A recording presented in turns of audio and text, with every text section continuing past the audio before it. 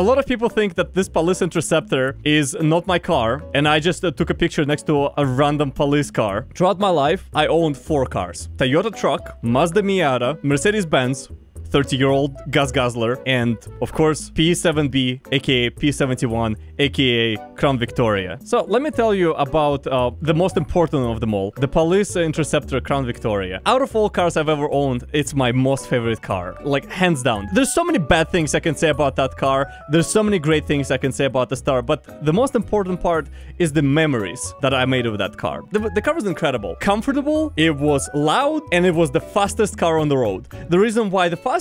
Because everybody else was going under speed limit every time they would see me in the mirror, because they would think that I'm a police officer. I would go out and the cars would just immediately slow down because they would assume that I'm a cop. The car didn't have any modern features. In fact, the radio looked older than your grandpa's. I had to pull that thing out and I had to put my own radio in it just so it could be usable. In case you want to know what the radio looked like, this is the highest resolution image I could find of the radio. This is what it looked like, roughly. That's kind of radio that thing had. For the record, it's a 2010 police car, but the thing had like features of a car from the 90s, and that was the best part about it. The car did not even have working doors. I kid you not. It didn't have remote, and the back doors, you could only open them from the outside. So sometimes I would drive my friends and I would forget them in the back seat because they can't get out because it's a police car. So I would drive my friends around, I would park in the parking lot, I would walk away from the car and I'm like, wait, where's my friends? And then I just see them like giving me the look.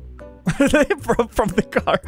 And the car was also tinted to illegal level. The windows were so dark you couldn't see anything at night. I'm not even kidding. Like, you know, if I wanted to take a look to the left or right at night, I would need to roll down the windows. I don't know if it's really visible on this picture. Hold on, let me pull up my picture of it. You can see the front compared to the sides. You see how tinted the sides are. The car brought a lot of great memories, from the time when I almost got arrested to the time when my friend crashed it. But we'll get to those stories very soon. The car was a head-turner, complete head-turner. I mean, not just at the parking lot, but also people would stop at the red light next to me, roll down through a window, and ask me if I'm a cop or if I stole the car. It was a human occurrence, and it was so much fun. And the car was built like a tank. And so let me explain. Ford Crown Victoria is the last car in the world that is a body on frame. In other words, if the car gets in kind of like in a accident or like crashes into something or like there's a pit maneuver, it doesn't damage the internal components. So it was easy to repair and it was easy to maintain. The thing was super spacious. It may not seem that way, but this car is giant. It had horrible blind spots and it was spacious. You could fit at least 4 people in the trunk. The trunk was massive. The back seats, comfortable. Sitting in that car was like sitting on a couch because it didn't have any leather seats. It had cloth seats, and those seats were like actual like couch. There was also a funny story about this seat, but we'll get to that. The car was very loud. And let me explain to you why. 2 reasons. First reason, since it was a police car, it didn't have any kind of civilian version features, such as like soundproofing. And it had a V8. The same V8 engine they put in Mustangs at the time. Freaking Mustangs! Frankly, not, you know, the fastest Mustangs, and not the Mustangs that aged the best, but like same engine. That thing was straight up a tank. I'm not even kidding, by the way. Somebody put a tank engine in the Crown Vic on YouTube. We might look it up. Somebody put a freaking tank engine in that car, and it worked. I'm not kidding. I learned a lot how to work on cars thanks to it. It was a very simple car. I never worked on cars before the Crown Vic. How did you get the car? Great question. Let me tell you how I got it in the first place. I was looking for a car for a pretty long time, just in general, because Uber is very expensive, and you know, Scott couldn't always drive me, and like not so many of my friends actually had a car and stuff like that. And so the idea of having a police car has always been like very attractive to me. In fact, they actually go really cheap on auctions. The police departments, they host auctions where you can get a bunch of retired vehicles for dirt cheap, if you're lucky. But the problem is, it's like, first of all, you need to get lucky. Second thing, you need to know when the auction is happening. Then you need to happen to be at the auction, and you have to compete with a bunch of other people who buy those Crown Vics and resell them. At the time, I used to live in California, and any decent non-beat-up Crown Vic used to go for about $10,000. And frankly, that was before the car crisis, that like, you know, used car prices like skyrocketed. But at the same time, they were going for dirt cheap anywhere else. Like, you could buy it like in, let's say, some in Midwest for like maybe $3,000 to $5,000. Why is it $10K in California? Every single time I would message somebody when I would see like a decent price, they'd be like, oh, it's sold out. They would sell out the same day. So when I moved in Las Vegas and I saw a 2010 Crown Victoria with about 100,000 miles for just a few $1,000s, I met up with a guy immediately. For the record, 2011 was the last production year of the car, and 2010, anecdotally, is the most reliable year of the Crown Victoria, according to like Consumer Reports or whatever those websites are. So I was like, 2010, under 100,000 miles, few $1,000s, let's get it. So we met up at a police station, which was kind of funny because we have a bunch of new Ford Explorers everywhere, and here this guy arrives in a Crown Vic. For non-American viewers, nowadays we have Ford Explorers, giant SUVs, as the new police cars instead of the Crown Vics. The new cars the police uses in the US. You want to hear the irony? It's more efficient. This giant freaking SUV is more efficient than the Crown Vic. That just kind of shows you like how old this thing is, like, you know, outdated. It was late evening because like we decided to meet up the same day. The guy was busy. It was late evening and it started raining, so I didn't get to inspect the car much, but you know, it was running. It made a funny V8 sound. The guy was pretty honest about everything that was, you know, he replaced in it. It was like some fuel injectors, I think. But I made a discovery. For the record, police cars, at least the Crown Victoria police cars, they track idle hours. As you can imagine, police idles in their cars all the time. The car's engine is almost always turned on, but they're just not driving and they're just waiting, right? So they can like take off really quick. So when you buy a Crown Victoria, generally speaking, you don't want to have a car of more than 5,000 idle hours. You know how many idle hours this thing had? 8,000. And in case you want to like get a general idea how bad it is. So if you want to make a conversion, 1 idle hour equals roughly 30 miles. So technically, the car had 250,000 extra miles of idle use. And the guy clearly didn't know about that because he was really confused. He was like, I didn't know my car could do that, like to show that, like, you know, the number.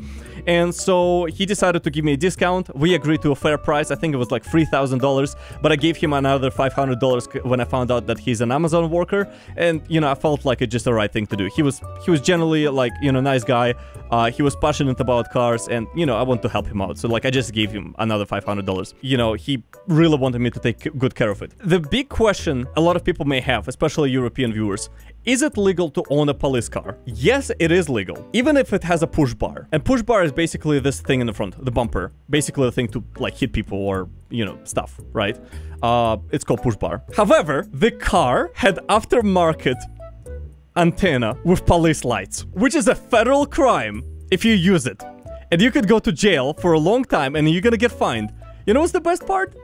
This guy decided to show it off in front of a police station. But this antenna was actually really awesome because every time I would park the car in any kind of parking lot, I would see it from miles away. It's just like an antenna sticking out. I don't know if you can see it in this picture really well, but you know, it was pretty funny. The thing is, when I bought the car, I didn't drive it. At the time, I only had a permit, and I think it was expired. So we just parked it in front of my house. Here's a picture. I immediately sent it to all my friends. They freaked out. They loved it. It was really awesome. And I also didn't drive it the same day because I was really tired. I trusted the guy, which is very naive of me. However, the guy gave me something incredible. He gave me 10 years worth of maintenance records, an original window sticker. The car had documented everything, every kind of maintenance that has been done in the past 10 years on the car. All of it was documented. So you could tell that the car was, you know, taken good care of, right? On the next day, I decided to, you know, basically pull the car apart and clean it inside out. And the first thing I discovered was that the driver's seat was covered with, or for the YouTube viewers, it was covered with ketchup. I didn't see it at the time because it was dark. And the car was parked in the shadow, and I couldn't see it because the guy was in the driver's seat. But here's a picture. Imagine this, but in red. So apparently, the previous officer that used to drive this car got, or for the YouTube viewers, got oofed. Instead of replacing the seat because it would be too expensive, the police department decided to just put a vacuum plastic on it. So I was driving a biohazard. The guy didn't mention that, by the way. Maybe the guy thought that I saw it and I just didn't say anything, but the guy never mentioned that. It was a pretty fun discovery. I pulled the car apart and I found a lot of really interesting stuff. For example, I found an unidentified USB stick, 2 bullets, and a pepper spray. Here are some pictures. Here's the USB stick. I think it's like some Bluetooth or Wi-Fi stick. Here's some other stuff I found in the car when I pulled it apart. And here are the bullets. One is 9mm and one 5.56. I'm no gun expert, but I'm pretty sure I'm correct here. Also, I found out that the car was bugged. And what I mean by that is, I found this friend. Look how big that thing is. Just a giant, I think it's a cicada. So after cleaning the car, I decided to go to a nearby store to buy a seat cover because obviously I didn't want to drive like this. It's not blue. I made it blue just so I can show it on Twitch because otherwise I would not be allowed to show this on Twitch. Okay, imagine this but in red. So I decided to go to a store to buy you know, a seat cover for my car. And guess what? I got pulled over immediately, right on the main highway, the moment I drove out of my neighborhood. I got pulled over immediately. Here's a picture. The reason why I got pulled over? Fully decked out police car, no license plates. You know what's the best part? I forgot my documents at home. So I didn't have registration. I didn't have a bill of sale. I didn't have anything that would verify that I didn't steal this car. However, the police officer was super chill about it. He understood the situation. He just told me like, yeah, just go back. Just go get the documents. And he let me off with a warning. Absolute legend. That would have been bad. That would have been so bad. So I think I mentioned like the doors. I never locked my car. Is it irresponsible? Absolutely. But throughout me owning the car for a year straight, it was only broken into once by some homeless guy who stole my UV light and napkins. Big loss. For the record, if that makes you feel better, because for all the, you know, James, you should lock the car. Here's the thing. All police interceptors, at least Crown Victorias, they use the same key. So if somebody wanted to actually steal my car, they would have done it with so much ease. Because a third key would work for my car, both to open the door and to start the engine. It's basically just so like, you know, the police office, the way I understand it, so the police force could use anybody's car whenever they wanted to. If you think that that's irresponsible to not lock your car, it is. Lock your car. I lock all of my cars now, because like I said, you have to lock each door individually. Eventually, I managed to register the car, and guess what happened the same month? I was driving, and the car starts shaking. And I'm like, do I smell rubber? As I'm driving 40 miles per hour. And I'm like, okay, you know what? I'm just gonna pull over. Here's me filming the guy who, you know, was picking it up. As you can see, still no plates. But it has a backup camera. I installed it. I'm proud of myself, all right? I did it myself, all right? Oh, nice antenna. Oh, yeah. Here you can see the antenna, by the way. Look how huge it is.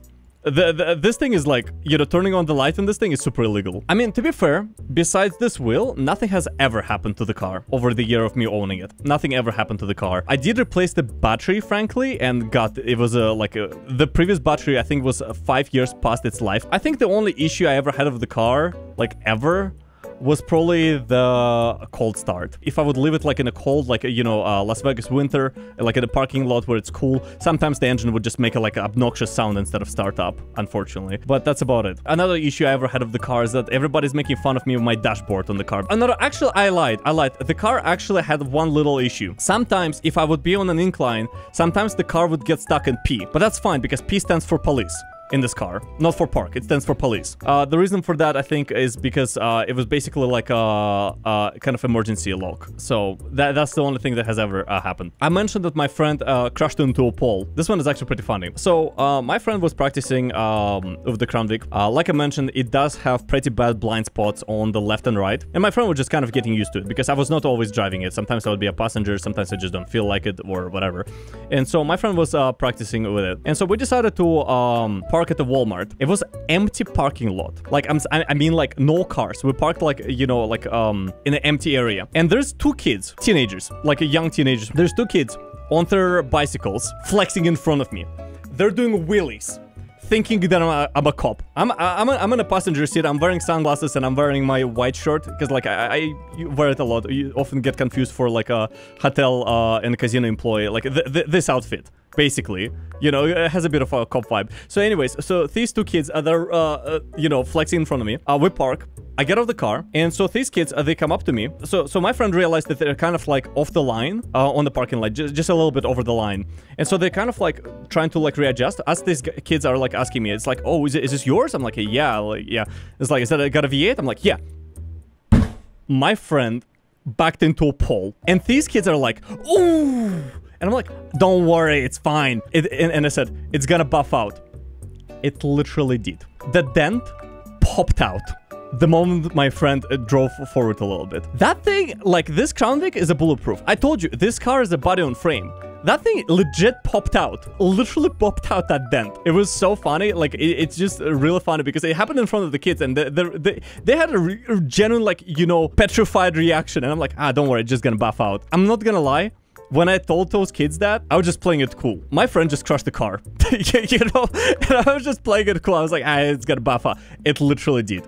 Which makes it just 10 times funnier. I'm not mad at my friend whatsoever. Like, it's fine. There's a lot of other funny stories that have happened to the car, but ultimately, I learned a lot what I want in cars, because it's my first car after all. The car brought so many smiles and so many laughs to so many people, especially everybody with sense of humor. Like I said, you know, I would get stopped, like we would stop at the red light, people would roll down their windows and be like, hey, is this yours? Are you Popo? Popo? You know, I'd be like, nah, chief. Judging by your reactions in the chat, you know, it brought a bunch of laughs to you. There was only one time some idiot threw a milkshake at it because they thought it was an actual police car that belonged to police department, and they left a stain on it, but I just cleaned it off. You know, I just brought it to a car wash. But that was the only time I got in trouble owning a police car, I think. The best part about owning that car was the fact that everybody would slow down. So in Las Vegas, everybody is speeding. Everybody's very impatient, but like nobody is like really endangering anybody. We have really big highways. Like we're talking about like 6-lane, 7-lane in some places even. And so if people are going 10 miles over, like I couldn't care less. Everybody's, you know, going over speed limit. The moment I show up, people go under speed limit. And I overtake them, and then they realize that I'm not actually a police officer once they see that the license plate is not a police officer, and they're like, so do we speed up now or do we not? Why did I sell it? Not to get too personal, but I kind of needed money at the time, and the car, like I mentioned, is extremely inefficient. Every single time I would refuel, it would be $100 in Las Vegas, and that thing was eating through gas like Californians eat through gas when they see a gas station priced $3 per gallon. It was very inefficient. I sold it to a very nice guy who I believe is one of the security guards at the Las Vegas Strip. That's, you know, the main stories about the Crown Victoria. I do have a couple of stories about my other cars. If you guys are interested, I can share them with you. Later that live stream, I shared more stories about my other cars, and in case you want to hear them, maybe I will make a video on it. So let me know by just leaving a comment, like, and maybe even subscribing. Also, make sure to tune in into my live streams. Turns out a lot of people didn't know that I broadcast a lot of this stuff live, including games and stories. The link is down below.